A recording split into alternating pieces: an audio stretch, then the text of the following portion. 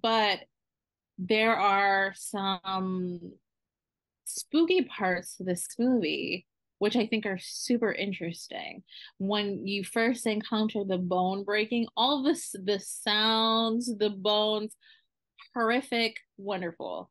Mm-hmm. She's up, she can't sleep. Her across the street neighbor throws themselves off of the balcony, breaks their legs, and then starts like cracking, getting up.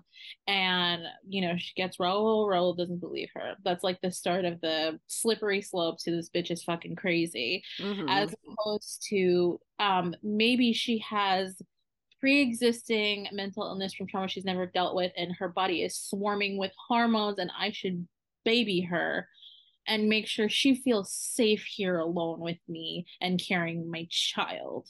Not to be shitty.